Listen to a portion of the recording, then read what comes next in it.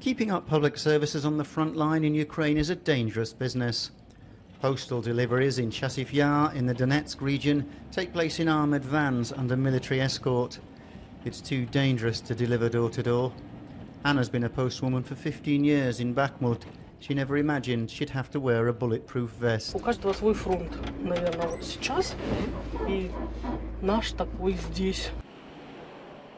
They make their stop-offs as brief as possible, delivering not just mail, but other essential services like pensions and even food.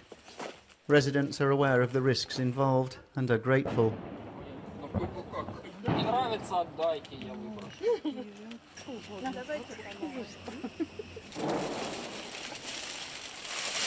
Конечно, рады.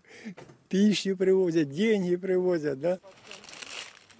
With each mail visit, the number of destroyed houses in the city increases, but the number of inhabitants goes down as people flee. Надо смелость иметь.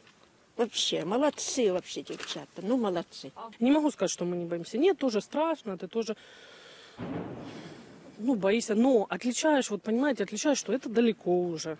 Это близко, а это еще где-то. Когда близко посыпется возле тебя, то, естественно, мы на машину уехали.